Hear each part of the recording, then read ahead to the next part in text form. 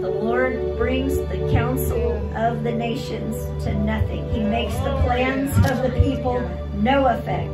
The counsel of the Lord stands forever, the plans of his heart to all generations. Blessed is the nation whose God is the Lord, the people he has chosen as his own inheritance. Father, this morning we dedicate our nation to you once again. And we say, Lord, we are yours. This nation is yours. It was dedicated from the very beginning, from the founding. And we thank you, Father, for your hand that is moved upon this nation. We give you glory and praise. And we continue to say our founding documents are true. And we claim those as ours. No one can take them away from us. The Lord looks from heaven and sees all the sons of men from the place of his dwelling. He looks on the inhabitants of the earth. He fashions their hearts individually. He considers their works. No king is saved by the multitude of an army. A mighty man is not delivered by great strength. A horse is a vain hope for safety. Neither shall it deliver any by its great strength. But behold, the eye of the Lord is upon those who fear him, on those who hope in his mercy, to deliver their soul from death and to keep them alive in famine. Boy, can we remember that? Deliver their soul from death, keep them alive in famine. Our soul waits for the Lord. He is our help and our shield. For our heart shall rejoice in him, because we have trusted in his holy name. Let your mercy, O Lord, be upon us, just as we hope in you. Father, we just thank you for your word. We thank you, Father, that you have the plan. Lord, today we say we trust your plan. We say your plan is the best. We say your ways are righteous. Your ways are correct. And everything. You consider everything and everyone, Lord, when you do your bidding, when you do the things that you know need done, you consider all of us. You consider everything. There's nothing that's out of your sight. And we just give you glory right now and thank you for how you accomplish your work. We ask you, Lord, that your gospel this morning will run quickly through the land of America. We ask you, Lord, from the south to the north, the east, the west, all the way around it. Lord, we ask that your word would run quickly and accomplish much in Jesus' holy name. We ask, Lord, that through the nations, when there is turmoil and shaking, we ask, God, that the gospel is set on fire and runs quickly through the nations in Jesus' holy name. We thank you, Lord. There's a lot to accomplish, but it's not a big job for you. You have it. And we thank you that your hand is mighty and able to save. All those who call upon the name of the Lord shall be saved. And we agree with your word in Jesus' holy name. And we thank you that the white man in white is standing ready. Thank you, Lord, to receive unto him those who will come. So, Father, we give you glory and praise. Soften the hearts of those who are tender, Lord, this morning towards you. We just ask, God, for great salvations. Thank you, Lord. And can a nation be changed in a name? We ask in Jesus' name. Thank you, Lord. We want to see these things happen. Glory. Let's turn to Daniel 9. And let's start at verse 20. Who would like to read this morning? It's so good to see all of you this morning. And Marcia, the notes are right over here. Sandra has them. Oh, you got them. Okay, good deal. I thought you were looking for notes. Okay, I've got one here if you need it. All right. Yeah, there's piles. Okay. Who would like to read? Anybody? Ready to jump in? Sure, I'll go ahead. Okay. So and you have the but we have the tree of life. I've got the tree of life. We'll take it. All right. Daniel 9, starting with verse 20. While I was still speaking and praying, confessing my sin and the sin of my people, Israel, and presenting my supplication before Adonai my God on behalf of the whole mountain of my God, yes, while I was praying, Gabriel, the one I had seen in the earlier vision, came to me swiftly about the time of the evening offering. He instructed me and said to me, Daniel, I've come now to give you insight and understanding. At the beginning of your request, a message went out, and I've come to declare it to you, for you are greatly esteemed.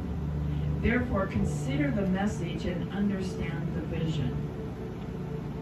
Did you want me to go on? Oh yeah, keep 24? going to the end. Yeah. Okay, 24.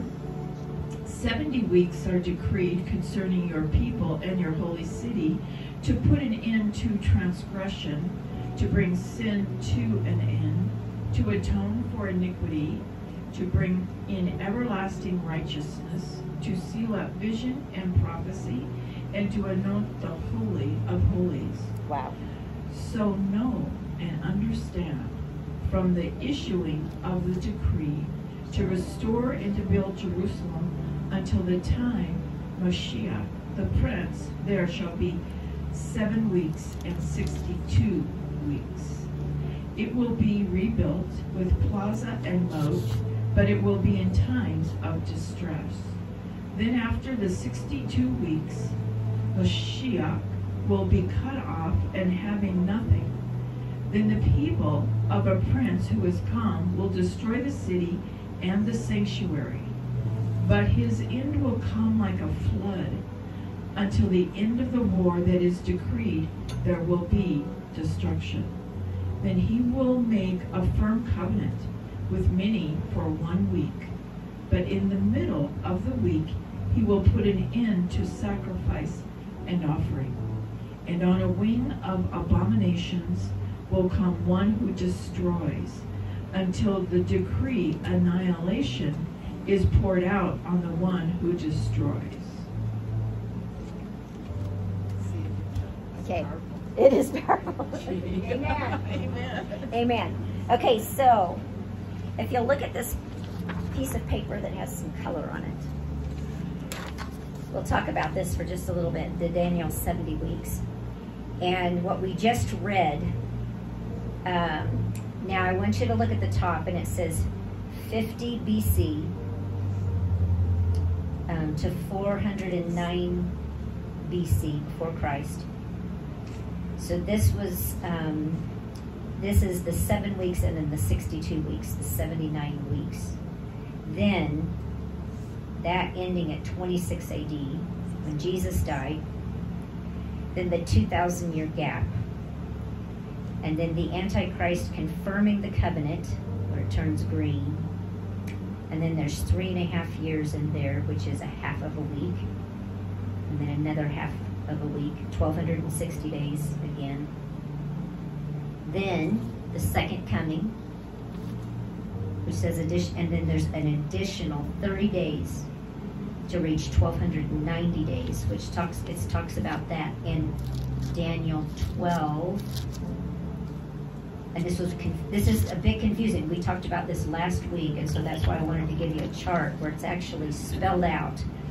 So it says the abomination of desolation, remember, will be at the middle of the 1 week where it says Antichrist ends the sacrifices. So the abomination of desolation is at the 3.5 year mark. And then Daniel 12:11 says, and from the time that the daily sacrifice is taken away and the abomination of desolation is set up, there shall be 1,290 days. Blessed is he who waits, and it comes to 1,335 days. So the 1,000 extra 45 days. Yes. And it talks about that. Okay, so down below is a little bit more of a breakdown of just the tribulation, the great tribulation, the additional 30 days, and then the millennial reign. And we are not going to go into, we're not going to go into this in depth but I wanted you to have the chart so you could go ahead and look at it. It's a beautiful chart. And it breaks it down. So down, when you see in this, look at the gray section that says the Great Tribulation, 3.5 years, 1,260 days. Then look down at the bottom, it says the 6 seals, the 6 trumpets along the bottom. The abomination of desolation has been set up. And we really talked about that last week, the abomination of desolation. And remember the triunity, the evil tri-unity. Let's just put it that way. They are in this for evil, and they are unified in evil. And what are they? False prophet. Hello, the false prophet, And the beast. the beast. And the Antichrist. Well, the Antichrist is the beast. Is the beast. Yeah, the false prophet, and the idol. Okay, remember last week we watched a video called The Giant. If you want to go in and look up the Giant Project, then you can see it. So the Giant Project is getting ready to go, and it's not happening yet, just like we haven't seen the mark of the beast yet, but we are getting a taste, a foretaste of the things that are on their way, right? So we know that these things will happen, but we are not there yet.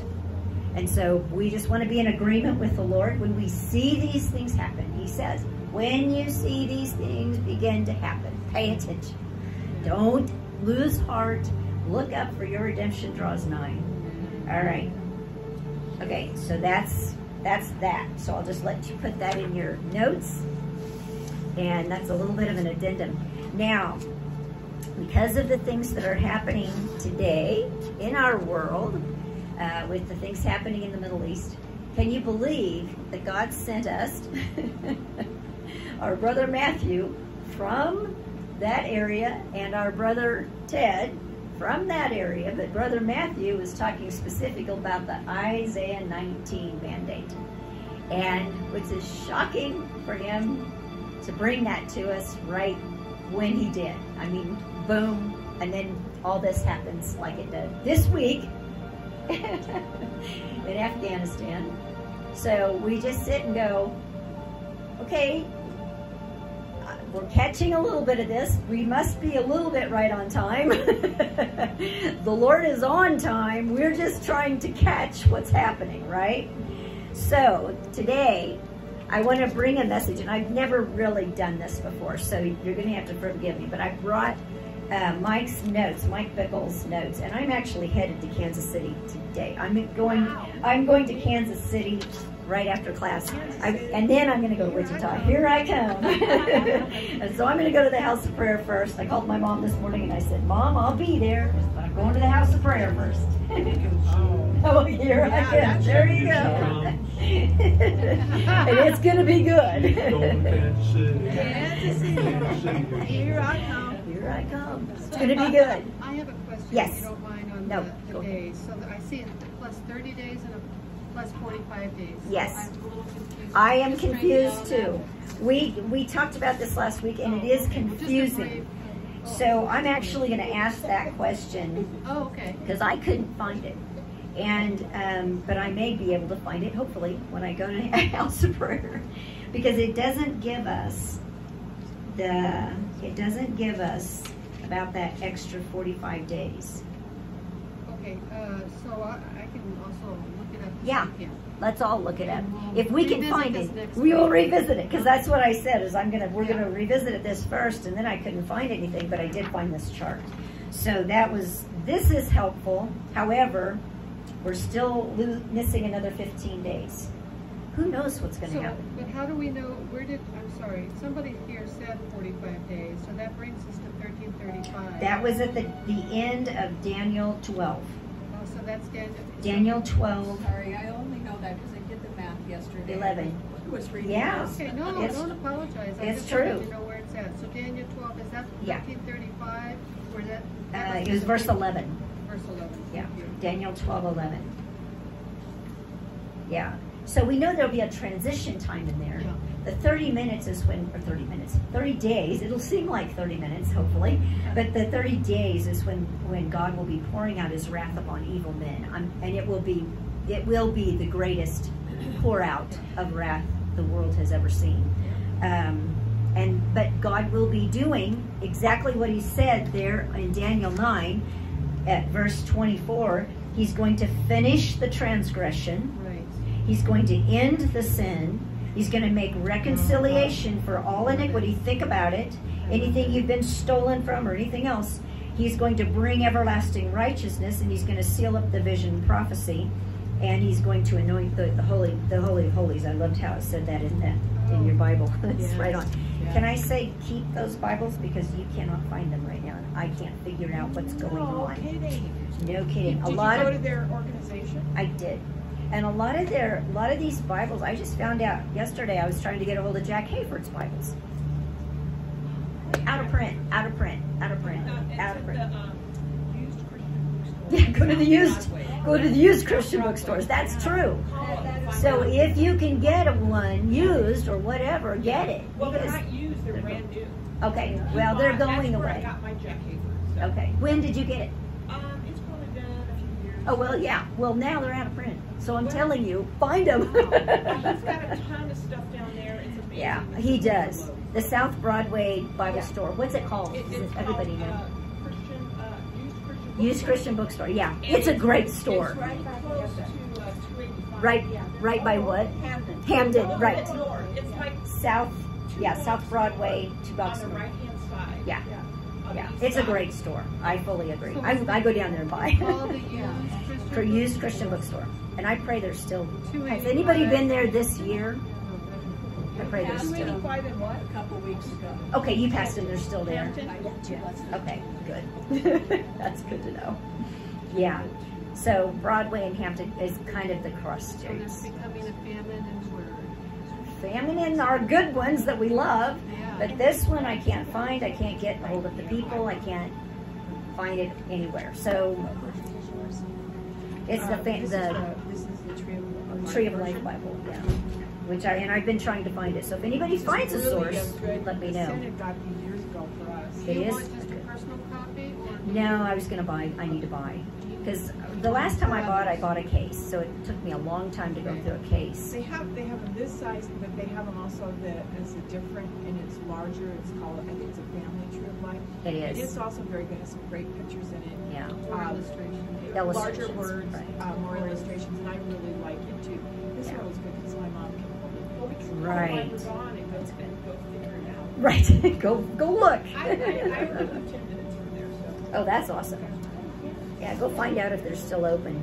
So, okay. Okay. Now, let's get back to this. Now, the reason I want to bring this up, Mike taught this last week, and I feel like it's so relevant that we need to just go there. And I've never taught on the marriage supper myself. So I'm going to use his notes. I was like, I can't do better than this. And this gives you all the scriptures right there so you can look them up and spend more time on it if you'd like. But it brings it up to today, what we're talking about now and what we will see in this. I believe in the soon future. We're just watching these things happen. We're just seeing turmoil.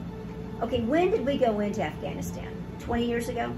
At least. At least. So, yes. Okay, so remember, here's the other thing.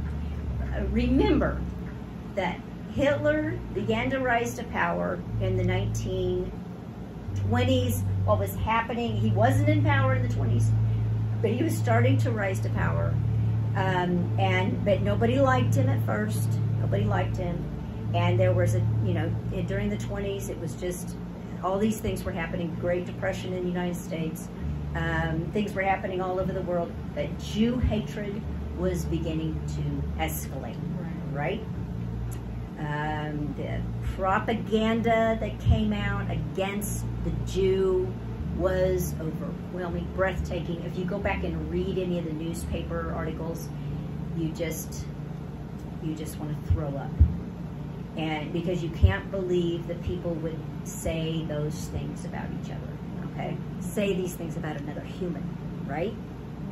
So then in the 1930s, he started to become more popular, and Nazism, was rising to power. Hitler, I believe, I may have the numbers wrong, but it seems like there was only 4 years or 6 years that he was actually in power. He was voted in because he gave inspired speeches, right? And this is how the Antichrist will rise. Remember when we talked about that, how the Antichrist, when he rises to power, he will give demonically inspired, rousing speeches. You know, that will shake your fist in the air. Remember that? Oh my goodness. Here we are. So, it will happen again. Propaganda was at an all-time high. Let's look at this sheet on propaganda. I think I read a little bit of this, but I listened to a whole program on propaganda a couple of weeks ago, and they were talking about how Sigmund Freud's grandson formulated how to brainwash or change a nation through propaganda. And they have put all this into place into what we're doing right now. Now, this was straight off the internet, except I added a couple of notes in there. So it's not Christian at all, it's a secular thought process. But it says the first thing of propaganda is that you have to get everybody on the bandwagon. And I'm just going to use the example of what we just went through last year. And you guys are going to have some thoughts on it. I actually have my pen. You tell me your thoughts. Okay. Do you remember when this very first happened? It was March last year. At least that's when we thought it was the first. March, and all of a sudden, all of this stuff starts coming out in the news, and everybody, ABC, CBS, NBC, you know, every single channel, MSNBC, public broadcasting, every single channel, including Fox, all of them were saying almost the exact same thing. Now, Fox may not have been saying the exact same thing. Usually they're a little bit different, but across the board. In fact, they put together, there were different people who put together boards of the local TV channels where they're saying the exact same script over and over and over again. Nobody's reporting the news. They're just simply saying the same monologue over and over, and it's one-sided. Okay, I saw it, and after 3 days, I'm like, if the news people will shut up, this will be over. We won't have this, right? Were we all saying that? It's like, if you guys will just be quiet, 2 weeks, okay? What? 2 weeks, flatten the curve, right? Whatever. That wasn't the truth. Okay. Okay, so let's get everybody on the bandwagon. They locked us down, social distance, put the stickers on the floor, stand here. We're all in this together, right? But stay apart. We're in this together, stay apart, 6 feet, but we're in this together. No, we're not. No. I was like, no, we're not together. We're apart. You just told us to be apart. The whole country is apart. Don't talk to each other. Don't go out to your neighbors. Don't go do anything. Okay, so it creates a sense of isolation for audience members who not yet joined the cause. It appeals strongly to our sense of conformity. We want to belong to the group. We want to get along with everybody, right? Okay. If you do this, you're a hero, right? You wear a mask, you're a hero. You go to work, you're a hero. If you're a essential business, you're a hero for going to work every day. Okay, is that true? If you have to tell me you're a hero, you're probably not a hero. You know, I know most people that did this during this time, they're like, I'm not a hero, I just go to work. What are they talking about? But you can't say that, right? Now it's like, oh, don't say that. Okay. Isn't that what they were trying to teach us with the emperor has no clothes? Yeah. You say the truth out loud because obviously the king's walking around naked. Yeah. So here's the naked truth. Okay. All right. Testimonials. Endorsement by well-known, well-liked celebrity political figures or other entities This creates a sense of trust and likability for the cause because of the person promoting it. Let's get the plain folks on board. Let's get those people who are nobodies, let's get them on board. Let's normalize the issue. This is our new normal for now. Well, of course, they didn't say new normal for a time. They were saying 2 weeks, 2 weeks. Then there was like, well, we better do it another 3 weeks. Then it was, well, we need to go a month. And then it was, we better go another 6 months, right? Yeah. I mean, it's escalated, boom, boom, boom, boom, boom. There was no chance for us to speak back, or rare chances. They just kept jamming it down our throats.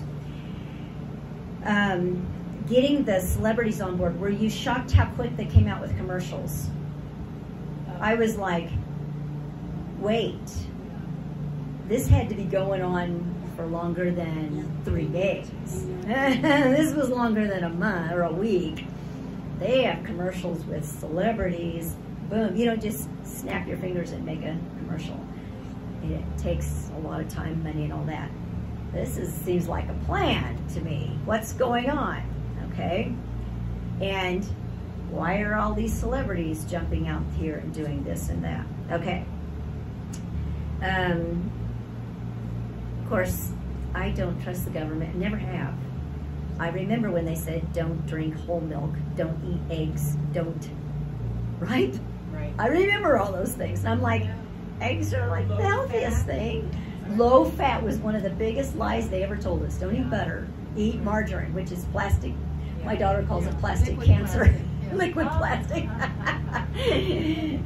But I remember all these and I'm like, okay, I don't trust that. Melt in your arteries. Yeah, it doesn't melt. No, it doesn't melt in your arteries. And, but I just remember thinking, if they're telling me these lies way back then, I was like, you know what, I'm not going to get my health advice ever from the government. I made up my mind a long time ago. They will never tell me what to do again. You know, I believed him for 5 minutes on the fat thing. I was like, well, maybe they're right. Maybe we're getting too much fat, you know, okay. Then, I mean, when the studies came out, they were like, boy, it's the exact opposite. We're not getting enough fat, and we need to get healthy fats, and we need to get rid of those fats, but we need to get the good fats. Eat butter, eat more butter, drink it in your coffee, right? I mean, it was like, I know. right? So, I mean, they tell us the exact opposite. So if they're telling me the exact opposite about butter, then are they telling me the truth now? Well, I doubt it. Okay. All right. Let's get symbolism to connect to the audience emotions and transfer. Okay. Name calling. This started happening, well, fairly soon in, probably 3 or 4 months in. If you're not wearing a mask in the store, you're going to get screamed at. And that was, I started watching things happen, and I'm sure all of you did, right away, how mean people became, how quickly mean people came. And you could see them behind just giving you the evil eye if you weren't, because I was like the last one to get a mask on and the first one to take it off. And never outside would I wear a mask. All right. Never. Stephanie? Yes. Oh, hi. Good morning. A friend of mine, I thought this was really cute. His son had said that he never wore a mask, never, through the whole thing. And when he would go into the store and people would say, oh, I'm sorry, sir, do you have a mask? He says, oh, no, I can't wear one, I have CS. Yeah. And they were like, Common sense. oh, okay. CS? Common Common sense. Exactly. Exactly. I have a good dose. Yeah, good dose of common sense is what I have. Yeah. Amen. Because of the HIPAA Act, and yes. there was a caveat that got put in there for the HIPAA Act because of the HIPAA started because of the transgender, right? The whole transgender thing. Right. But now it's actually working in our favor. Right. Because they can't really ask. If you tell They cannot yes, ask. That's right. They can or they can't. No, they don't. They can't even ask. What is CS? Right. Really. However, there are. I listened to Bill de Blasio last night, and they have a zero tolerance thing going on in New York. They don't care. It's like, we don't care. You will not go into a restaurant if you have not been vaccinated. And so one of the journalists on Fox News came on and said, okay, so I called, I think it was 40 or 50 restaurants. And he said, my friend has MS. She cannot take any vaccination, no matter what. She can't. Does that mean you will not serve her? Every single one, 50, 0, no, we cannot serve her. So I want you to see the discrimination that is happening right now. So Yes? I just heard this morning that Israel has just invoked the mandate that you can't go inside any building unless you've had the shot. That's true, and that's been going on. And Israel, I think, was first in this. Plus, they are the first ones to say we have 100% of our country vaccinated. And now I don't know that that's necessarily true. I don't think they. You had somebody come from Israel. Yeah, Tell us. Mike and Melissa are just here. They live in Israel. They live in Jerusalem. They said the outcry, the outrage, the uprising was huge. Good. We're not like the news tells you. No, they're all. Right. Is that true? No. The people that were saying you can't make me. It was. Would you Good. say 80% are? No. You don't think it's that high? No. She didn't. 60? She said 40% of the people were verbal. There was a verbal, not just the ones that were hiding back, but 40% No. said, Say no. you can't make me. That's Now, good to hear. I don't, That's good to hear. I don't know about restaurants. I don't know. They were giving the purple pass, the green pass. That upset everybody, so that they were giving the happy pass. Right. They said happy pass. Be happy about this. Symbolism. Yeah, the exact symbolism. So, but she said the outcry, the outrage was, well, of course. I mean, those that remembered what happened in Germany, Yes. anybody older who believed it or was rehearsing it, Yes. you wouldn't do that. No. So, what we hear on the news isn't always. Oh, No. of course. I agree. The other way that the way that they get their percentage for compliance, the way that they get their percentage for compliance is that they take how many vaccinations, how many vials of vaccine were purchased, and how many they have left. So it's not necessarily indicative of how many people have. Yeah. It's not really, and they have no way. They have not been tracking who's gotten the vaccine and who hasn't. Who's Yeah. not tracking? Nobody's tracking. Nobody's tracking who got the vaccine. You don't have and to who have an hasn't. ID to get a shot. No. So how can they, Yeah. I could have someone know my name, go get a shot and bring me the card. Yeah. I did not know that. Yeah. It's Oh my Lord. Well, so anyway, so that's good news. I think that's good news on all points. But anyway, I want you to see how the propaganda is, because they are using the numbers. They're fudging the numbers all over the place. Because the numbers I heard from a different source, and it started out, it was from a doctor, and he said I'm just going to talk about our hospital. 76% of the people that are coming into our hospital all of the cases, out of all of the cases that we're having come in from this new variant, 76% have been 100% vaccinated. So, the numbers, and this was a guy who, was like, you should have freedom of choice on this. He wasn't like full blown, you have to get this shot. He was like, you have free choice. But he said, look, what's happening is the people that are vaccinated, and that's been happening across the board. Like football teams, the whole team will be vaccinated. Half the team gets sick. So, as among other things. But the bullying, I don't know. Good grief. I have a couple questions. Okay. So, one is, like I got a call from the CDC Health Department on my home line. Oh, sorry. Saying, and it came across CDC Denver or CDC Vax or something, and my son actually got a letter from them. In his case, it was more or less a bribe, to go get the vaccine. And in my case, I have caller ID, so I didn't pick up, and I heard on the radio that they were calling. So when you say they don't know, and there are people who go, let's say, to King Soopers, I think they do have their name and number, and they do follow-ups for the second shot. So I don't know if I would love to believe that, but I don't know that I do believe that. are they calling everybody in a mask? I have no idea. Did everybody here get a call? So I know a lot of people who did get calls, and even some people that were already vaccinated. So I don't know. Okay. Yeah, so I don't know. I don't know. Who knows? So who knows if they're, and I'm sure we got a call, and I'm sure I think somebody showed up at our door. But I guess that the people who were showing at somebody's door, they found out, let's see, was it Vermont or New Hampshire, something like that, and I didn't answer the door. Anyway, they said it was so extremely unpopular, they immediately stopped. So listen, our voices are being heard, and speak up loud while you can. Yes, right? While you can, so speak up. Okay, name calling.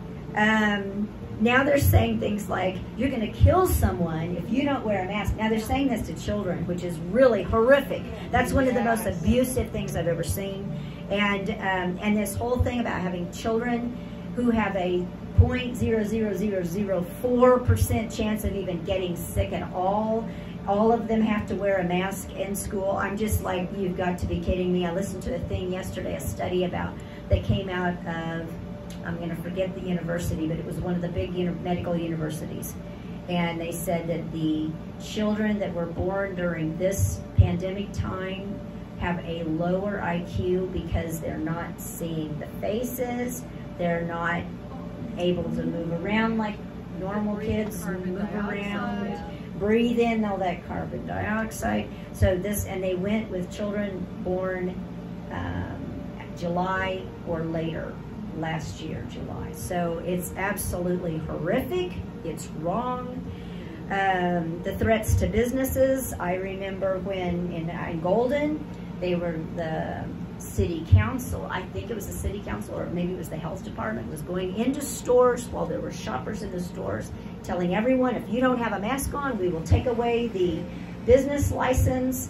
And this is what happens in Germany. This is what happened in, the Nuremberg. I was thinking about the Nuremberg ruling. 2 nights ago. What did they say about the Nuremberg? Well, no, I watched Nuremberg. Oh, you watched Spencer Tracy. Oh, the movies. Nuremberg was. It'd be good for us to go back and rewatch some of these movies because they were close to it. The threats to customers, the threats to businesses, have just been breathtaking. Then on top of that, the card stacking, which is the censorship. You only get to know one side of the story. You cannot give a testimonial of what has happened to you unless it lines up with our narrative. Glittering generalities. We use loaded words that access the positive emotions of the target audience. Typically glittering generalities and the use of slogans, stay apart, stand here. Carefully selected words. What? Be safe. Be safe. Oh my goodness. I hate that. I'm like, Be safe. who cares? You know, when they say peace and safety, Yeah. watch out for sudden destruction comes upon you. Care for your neighbors if you Care for your neighbors. Oh yeah, I heard a lady saying, oh my goodness, I know I am loving my neighbor by wearing my mask. I'm like, loving your neighbor? How is that loving? I can't protect my neighbor from sickness. They can't protect me from sick. If I get sick, I get sick. It's just yeah, well, let's look at that scripture. Does anybody know where that's at? When they say peace and safety. I'll let you guys look, and I'm just going to start reading. Anyway, that's the propaganda. We are supposed to get rain. Oh, that was thunder. That was thunder. Glory to God. I pray that was thunder. We'll take it. That reminds me of, we were in fire camp one night, and we're getting rain though. we were having a good night. Anyway, I turned to one of the girls, and we were giving her prophetic words. She was a girl that was just about to go to Nepal at the time. And I turned to her and started to give the word, and boom, the transformer in the building blew. And We finished giving the word, and then I said, okay, now we're going to line up and we're going to go out of the building because we didn't know what happened. The firemen showed up and all that. Anyway, she was going to Nepal, and then I was going to Nepal too. I went to Nepal that very same time. When we were in Nepal, it just so happened that one of the places we were at, and I'll just shorten this story a whole lot, but there were 4 lightning strikes. No, there were 4 lightning strikes and four or five types of precipitation: rain, snow, hail, snowballs, and something else. But what happened, what we didn't know until the very next day, was that they hadn't had snow in 14 years. So many of the kids had never. So whenever you have a lightning strike or thunder like that, especially if it's the only one, like all day, it's just an exclamation point from the Lord. Now, we had 4 that day, and I just so happened to turn to a young man and prophesy, give him a prophetic word, and boom, that's when the lightning started. So I just stopped, and I said, first thing I said was, I can't make that happen, because when women preachers preach, maybe I should say, yeah, I can make that happen, but they would say it's something else. But God is the only one that can make that happen. And so we know that when there's an exclamation point from the Lord, we know He's saying this is serious. So especially when it's happened around the prophetic, it's a big deal. All right, well, the Word of God. Thessalonians 5:3. 1 Thessalonians 5, verse 3.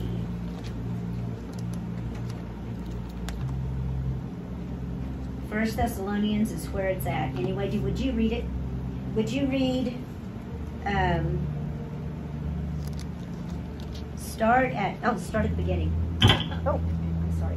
Hit myself. Keep watch for the day of the Lord.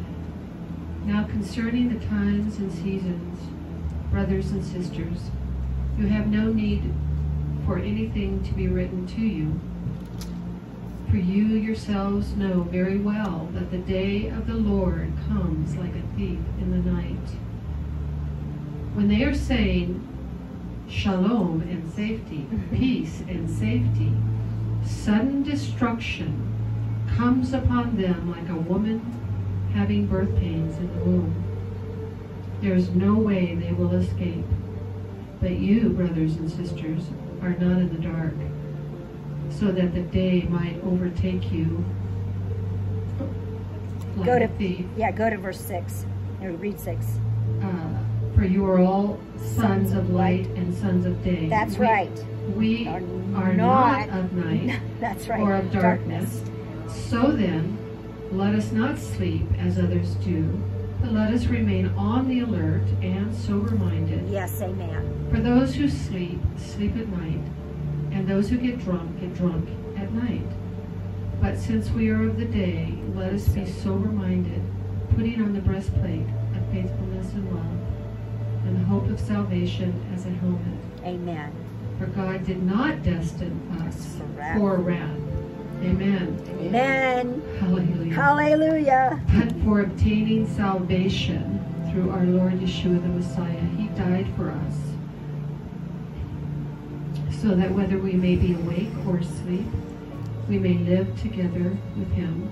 Therefore encourage one another and build each other up, just as you are in fact doing. Amen. So that's what we're doing, and we are going to continue doing it. All right. So if they say peace and safety, watch out for sudden destruction. All right. Let's look at the Last Supper and the marriage supper of the Lamb. And we'll kind of go through quickly. There's all the scriptures that are spelled out here. So if you want to go in and do a more in-depth thing, you can very easily.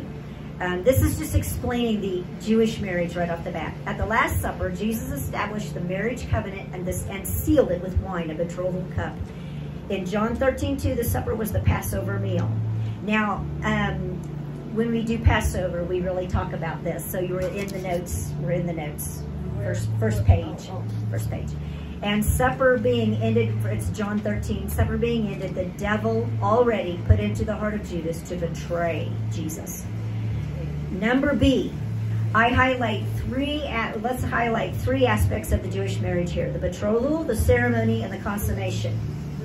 When a young man desires to marry a woman in ancient Israel, he prepares a covenant to present to the young woman and her father to show his commitment to care and provide for the young woman. The betrothal, he proposed the bride price that he is willing to pay in exchange for permission to marry. In Jewish tradition, if the bride price was agreeable, the young man poured a cup of wine for the woman to drink to indicate that she agreed with his proposal. They were betrothed or engaged. A betrothal was legally binding, even though the marriage was not yet consummated. This is a picture of what Jesus did for us at the Last Supper. He offered the new covenant to his disciples as the bridegroom poured the cup of wine for his prospective bride to drink to seal the marriage contract. So Jesus poured a cup of wine. This declared to the bride price that he was willing to pay. And here's what it says in Matthew 26. As they were eating, Jesus took the bread, blessed it, broke it. He took the cup, gave it to them, and said, "Drink from it, all of you. For this is my blood of the new covenant, which is shed for many for the remission of sins. But I say to you, I will not drink of the fruit of the vine from now until when I drink with you in my Father's kingdom." We have this to look forward to. I would always repeating that over and over. When a person accepts Jesus as their Lord, we're betrothed to him. The wedding ceremony, verse F, this occurs in the sky when the rapture, when Jesus, the bridegroom, returns to receive his bride to be with him in the air, right? And 2 Corinthians says, oops, no, let's keep going down. Wedding ceremony in the sky when the rapture receives his prepared his bride to himself. Here it is, John 14. I will come again and receive you to myself. 1 Thessalonians 4:16. We're almost there. For the Lord himself will descend from heaven. Did we not have? Oh no. Well, this one has one, two. It's on the back. Oh, is one maybe stapled to the wrong? No, I've got the wrong. Oh no. Some of them start with one. Oh no. I'm sorry. Do you have? This one. Did you get number one and you got number one? I have one. You have one. I have one now. I have three. So you have only three? Here, let me see. I did have some extras. Okay, so this one is. Here. Here's a 1 and a 2. That's true. I need Hers a says hers will be Israel. Can you two share? Is there a possibility? I've got one. You have a 1? Here. I'll share. Okay. And then you have another one that doesn't have it. I'm sorry. Let me see if I have this back.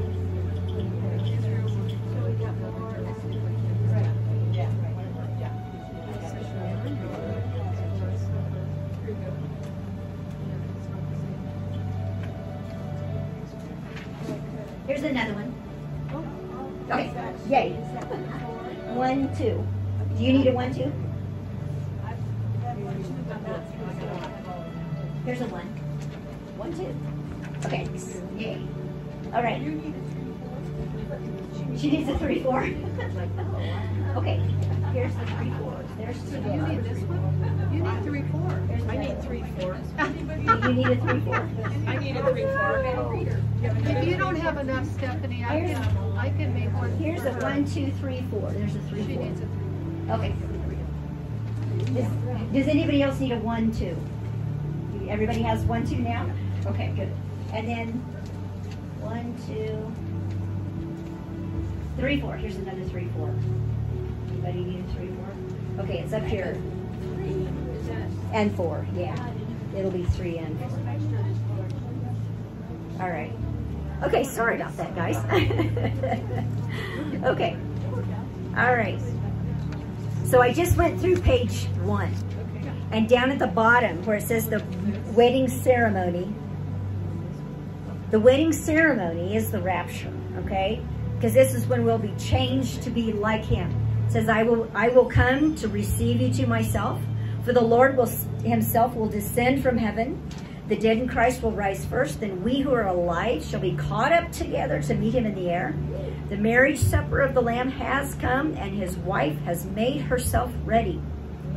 Now, I actually let's look at 1 Thessalonians, since we're right there anyway. Let's read chapter 4.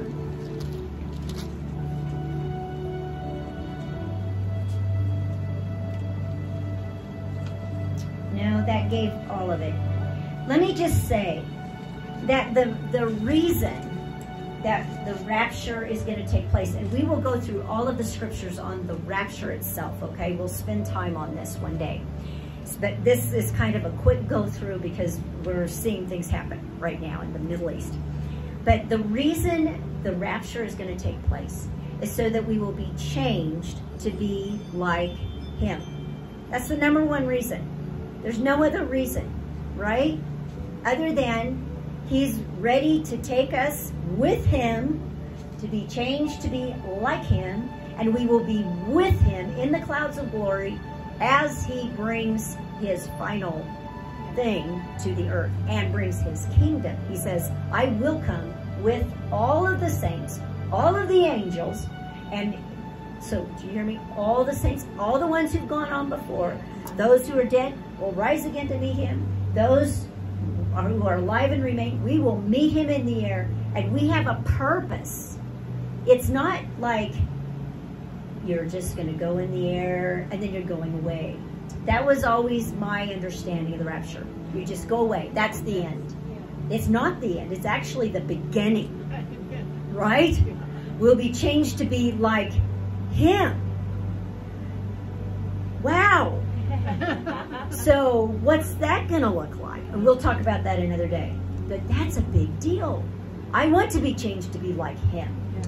Because Jesus walked through walls. He did whatever he needed to, right? You just have to think about it. And he could go somewhere. He could be there. He could be on the road to Emmaus. He could do whatever he needed to do. I want to be changed to be like him. But that also means a lot of things. I'm going to be changed. I'm going to be different. Okay, but I'll still be myself. I'll still be known as myself. But no longer will we have to deal with the enemy. No longer will we have to deal with temptation. No longer will we have all of those things that we've had to deal with now. But then there's a great war there. And God is going to destroy wicked people all across the earth. And he's going to put Satan away for 1,000 years. Okay? Then we have the millennial reign. Then we are going to rebuild the earth. Because everything that the enemy has destroyed, everything that wicked people have destroyed here on this earth will be dealt with.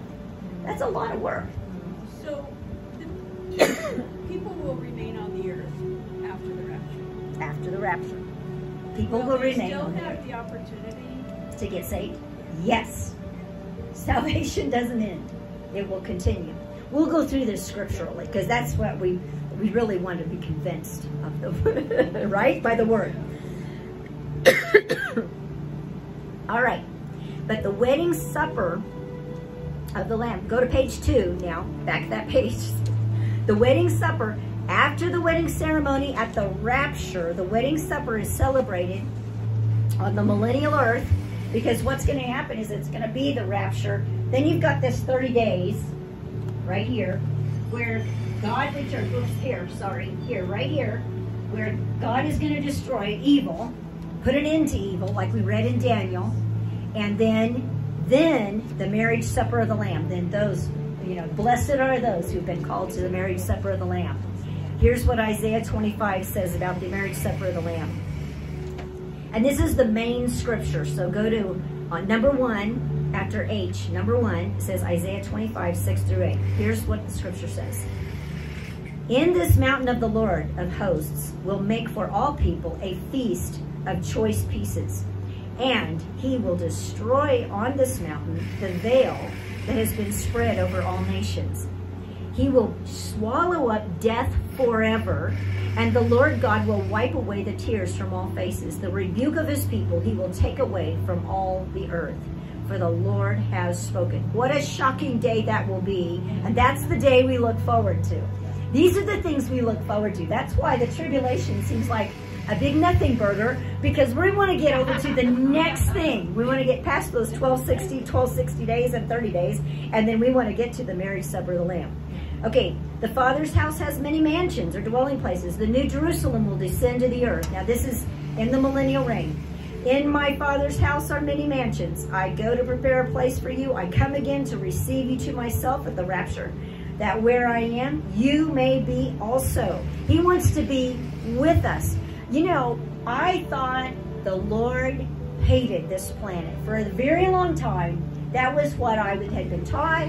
That's what I understood. God hates this earth. It's evil. Everything about us is evil. We've got, you know, the thoughts of man have been wicked. But, you know, it's continually before the Lord. But one day I was reading through, and I can't even remember where I was. But I remember thinking, wait a minute. That's not true. God loves this planet. He created this planet. He loves everything about it. He wants to be here. And Isaiah 43 talks about when we cut him off. Well, he's going to come back. He opens that title deed to the earth. He's going to come back, and he's going to rule and reign here on this earth. That's what we're looking forward to. We say, well, look at all this bad stuff that's happening. Well, it's happening for a reason. What's happening in the Middle East right now is happening because it has to happen. And every evil thing that's been in play has to come to the end of itself. Hallelujah. Say that again. Every evil thing that has been in play and every wicked plan, not only of the enemy, but of the Psalm 2 nations, where the Psalm 2 nations have said, no, we want to shake our fist. We want to shake our fist at God. And we want to break the chains of God's commandments from our lives. Psalm 2. That's what God is ready to accomplish to defeat that.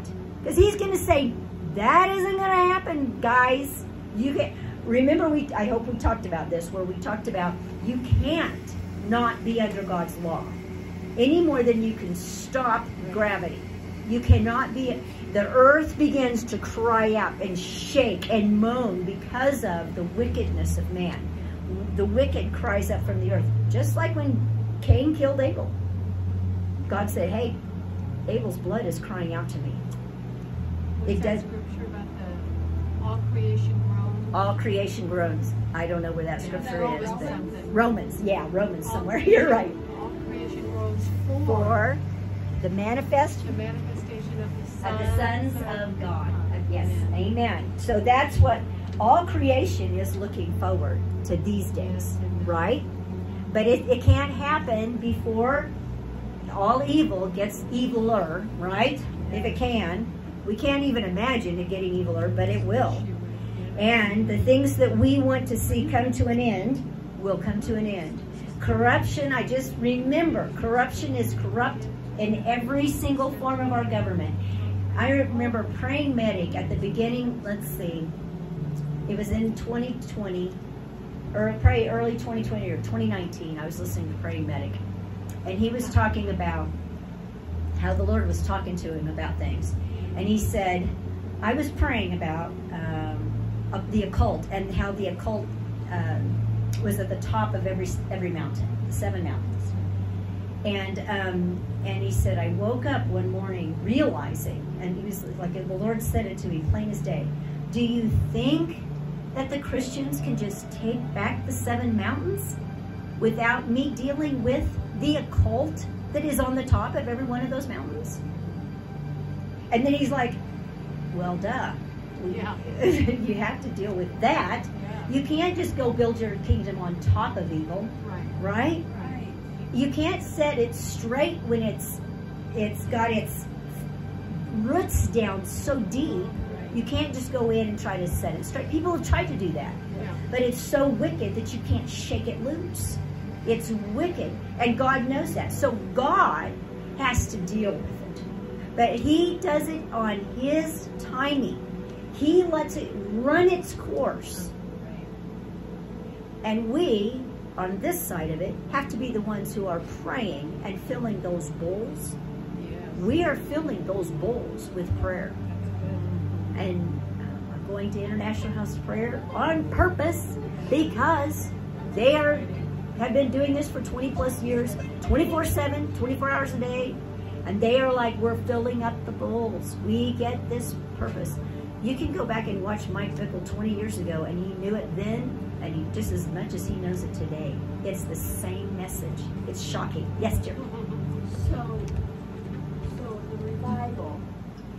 all talk about that's coming before this great tribulation. God's going to give. And is that going to fit in there? Yes, it's going to fit in. Oh, okay. Okay. So during this time, we're still going to have all this evil going on. I don't know. I guess I was thinking that maybe there'd be a pause. We would love a pause. Okay. A pause in the evil. Let's put it in two different scenarios, because I've thought about this a bunch. Because I have thought, will there be a great revival before this all begins? Yeah. It's possible. But I actually think it's more possible for it to happen during the 7 years. The reason I think that is that whenever there is great evil happening, great good happens. Yeah. There is something that runs parallel, okay? So there's a very good possibility that that great revival will happen during that great tribulation. I believe we will. Yeah. We're going to go through the tribulation. We very possibly would. The tribulation, who's in charge of the tribulation? No, Jesus. Jesus is the one who opens the scroll. Okay. He's in charge of it. So if Jesus is dealing with evil people, is he persecuting you? No. Evil people will continue to persecute the saints like they've done since Jesus died on the cross. Because Stephen died, we've had martyrs all the way down through time. Right? But we won't go through the wrath. Here's the deal. Jesus will be with us during the wrath being poured out. He's here with us. He will pour out his wrath during this 30 days. Because he said, unless I do it in a short period of time, all flesh will die. Right. So we can't die. We've already been changed to be like him. Right? And this 30 days. If I'm raptured to be changed like him, then I'm not here. If you're raptured to be changed like him, you will be with him. Right? Yes. And so you will be with him even during that wrath, because we're still going to be with him. We're with him one way or another. Okay. So if we go up before, we're still coming back with him at the end. Okay. Yeah. And we're going to see that. Well, Okay. Revelation 6:17. I know that you probably we're going to know this, right? It says, "For the great day of their wrath has come, and who is able to stand?" Yeah. That's pouring out of the first bowls, right? Which one is it? Are we in the... This is the four horsemen, the apocalypse, and it is the pouring out when the Lamb opened the four seals. So he's going into the seals here. Yeah. So we'll do the seals, the bowls, or the seals, the trumpets, and the bowls next. So, but I wanted to give you something encouraging before we jump into the really hard stuff again. because during these things, while they're being poured out, remember, you already have the answers. You know what's going to be happening because you have the Word of God. And so, and guess what? There's famine in the land. Well, guess what? We're the ones who can multiply the food. We're the ones who can see signs and wonders happening. So we have to be ready and thinking, wait, I want to be the signs, wonders, and miracles person. I want to be feeding my neighborhood, even if they don't like me. I'm going to feed them, and I'm going to take care of everyone I can take care of, and I want them to come to Jesus. Because I want this great harvest to happen. That's right. All right? Yeah. Okay. Because we want to go to the marriage supper of the Lamb. We're not afraid of any of that. You just want to know when it's going to happen. We just want to know. And it's not, remember what I said right from the very beginning? It's not about when he returns. It's who. Yeah. It's his plan. Can I trust his plan? Am I okay with it? If the tribulation starts, the Antichrist is revealed, and then we know who he is, and the rapture doesn't happen. Am I going to shake my fist? I didn't sign up for that. You said you would come before. No, there's no scripture that says he's coming before the... And I've heard people say this. Oh, wait, these are pre-tribulation scriptures. No, there are no pre-tribulation scriptures. There are scriptures that we've formulated a doctrine from. Amen. That we can say this looks like. But if the saints are here on the earth, and God calls all his saints into things on the earth, I want to be a part of that. Okay, now if I die, if I go to heaven, glory to God. I don't miss anything. Listen, it's a win-win. If I'm raptured out, if I die, it's the same, right? That's right. Doesn't matter. I win. Right? Whether I go or whether you save me or whether you don't, Jesus, right? I will not bow down to your idol. Nebuchadnezzar. From the beginning of our gathering here tonight, I have a picture. It started with Sandy speaking about the fire of God's love. But also, I just had this picture of the hand of God. And out of it is flowing the flames of fire. And we are in that fire. I mean, and the nations are going to be in that fire. That's right. And of course, that scripture from Daniel, you know, whether he does or whether he doesn't, spare me from the fire. We will not bow down. We will not bow down. And he is with us. He's with us. Amen. Regardless. Regardless. All right. So, what's happening right now, go down to the greatest social miracle in history. It's page 2. Isaiah 19 describes the greatest international social miracle in history. The descendants of Abraham, including those of Isaac, Ishmael, together with Jacob and Esau, will be deeply unified. Now, this is what we need to be praying right now, and that's why we're talking about this today. We are looking forward to Isaiah 19 becoming the real reality of what's going on today. Now, we know, well, I'll keep reading. Abraham, including those of Isaac, okay. The ancient Assyrian Empire included significant parts of modern-day Iraq, Syria, Jordan, Lebanon, other parts of Armenia, Turkey, Iran, 7 Persian Gulf countries, Iraq, Oman.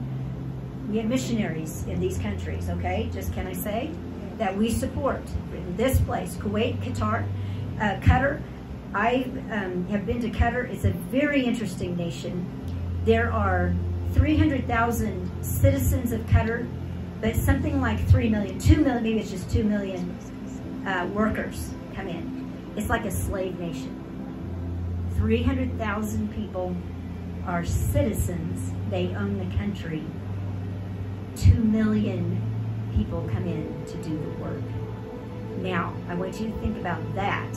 And when I was in Qatar, I spent the night in the airport. It's a very Muslim nation, but you can buy the biggest, fanciest Ferrari you've ever seen in your life in that Qatar airport. In the airport, they had a jewelry place the size of about 2/3 of this room that was open 24 hours a day. You could buy diamonds that covered the front of your bodice. Full diamonds, gold with diamonds. Hundreds of thousands, if not millions of dollars in the airport. Okay, that's how rich. But 2 million people coming into work, that's an interesting thing. Okay, but this is what God has got to shake these nations. Think about it. They are wealthy beyond your wildest imagination. They come in and look at that and they go, I don't even want that. They're wealthy beyond. I mean, we think we're wealthy here. We are wealthy here. God help us, we are so wealthy. But that won't shake them into reality. God will. So we need to be praying like never before, because this is happening today in our day. Okay, here's what Isaiah 19 says. In that day, Israel will be one of the 3 with Egypt and Assyria, a blessing in the midst of the land, the earth, whom the Lord shall bless. This miracle of unity occurring throughout the Middle East will happen in context to Jesus' return. It will be the epicenter of the Spirit's worldwide work of unifying God's people. Here's what John 17 said. Because this was when he prayed for us. Jesus was praying for us. And remember, he's praying for Israel, right? And the glory which you gave me, I have given them, that they may be one, just as we are one. I want you to think about this in a Middle Eastern term. We just think about it in our terms. That the world may know that you have sent me and have loved them. And here's what, number C, a blessing in the midst of the earth, the result of the release of the blessing of the Garden of Eden in Jerusalem, throughout parts of Israel, Egypt, and Assyria. Jesus will restore agriculture, atmosphere, the animal life to the conditions seen back in the Garden of Eden, and he's going to bring it back to the millennial reign. This will be the epicenter from which the Garden of Eden blessings will progressively spread and fill the entire earth. And then the scriptures go on to talk about how Israel will be provoked to godly jealousy. Go down to page 4, because letter I, that's about middle of the page, says the healing of Abraham's family will be the center. Who are Abraham's sons? Abraham, Isaac, and Jacob, right? And Ishmael. That's all of those other nations. 350 million Muslims, 8 million Jews, approximately. Okay, in those nations, over in Israel and in those nations. But do you think God is not interested in the 350 million? Do you think God is dealing right now with the 350 million? They're being shaken right now out of their whatever it is, right? Because we have our own junk. We can judge ourselves, right? We want God to shake us too. So I want us to be praying for the healing of Abraham, Isaac, and Jacob, and Ishmael. We want the nations to love each other, to come together. Assyria, Egypt. I just want you to think, those Coptic Egyptian Christians, God bless them. All of those ones, we don't ever see that over here, or rarely see that over here, but over there it's a major thing. And we want to see that healed. Those rifts that have been there for thousands of years, we want to see that healed in Jesus' name. So, there will be great hostility, we know. Great hostility against Israel, but we believe that God is going to heal through all this, and those are all the scriptures. So we're going to stop there. But I wanted to jump in there. I've never preached that or taught that particular segment, but I thought I'm going to teach that today because this is what's happening and has the opportunity to begin now, right now. Out of all these years that it's been the same, things are beginning to shift again. Now they shifted in 2000. Shifted in 2000. There's been other things happen. Benghazi, we've had all of these other things happen. But here we are again, one more birth pain, boom, 2021, we're seeing another thing happen. So Father, right now, we lift up Israel first. We pray for the shalom of Israel because we recognize that they are right now dealing with fear over, is it Iraq that has nuclear weapons, right? The news came out and said Iraq is days away or months away from having nuclear weapons. Father, we recognize they're dealing with fear. We pray, Lord, that your peace would be upon that land. We pray, God, that right now that the shield of your love would surround the people of Israel and surround that land. And we thank you for your protection over her in Jesus' name. You said to pray for the shalom of Israel, and we ask you right now for the shalom. We also pray right now for those 350 million Ishmaelites that are out there. Some of them are a mix. Some of them are from both. So Father, we just right now, we lift them up. We lift them up. The little babies, the little children, the fathers, the mothers. Lord, those Christians who have persevered through so many things, that are in that land, that are in hiding, wherever's going on, Lord, right now, we lift them up. We bless you, Lord, and we thank you, God, that you are showing up in the night in their dreams. You are showing up in the day in visions. We thank you, Lord, that you are showing yourself to be mighty and great. We ask, God, that now as you move, stir up the hearts of the people, that they will cry out for salvation, that their Messiah, their Yeshua, they would realize Esau, they would cry out on it for his name to become their life, their Savior. In Jesus' name, we thank you. He is their Messiah. Yeshua is their Messiah just as much as Israel's. So, Father, we ask just as much as ours. He's our Messiah too. He's the whole world's Messiah. So, Lord, we cry out now for those millions, hundreds of millions, that they will come to see and know this Jesus that we love, in Jesus' holy name. And we give you glory and praise for what you're doing. Lord, we don't understand. We can't see. I can't go over there and know what's happening. But Lord, you know everything. And we thank you and give you glory and praise that you're dealing with the hearts of the people now, in Jesus' name. And we thank you that you said,